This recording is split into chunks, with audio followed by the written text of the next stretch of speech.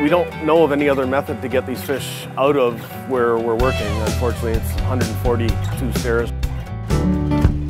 On a rainy day in November in the district of North Vancouver, a group is heading down the stairs leading to the Seymour River to catch mature salmon that have returned here to spawn. Fish are placed in dry bags filled with water, which are then closed and put into a backpack, and then they've been hiked up the stairs up to the top where they will go into the hatchery truck.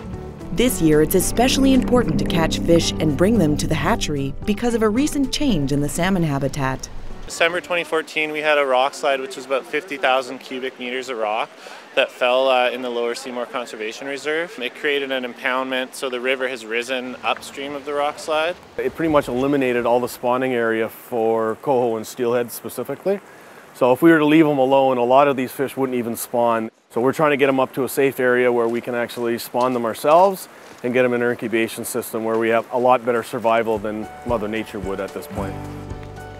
The important work done today by all the different groups and volunteers on the Seymour will help ensure that salmon remain a part of this healthy ecosystem.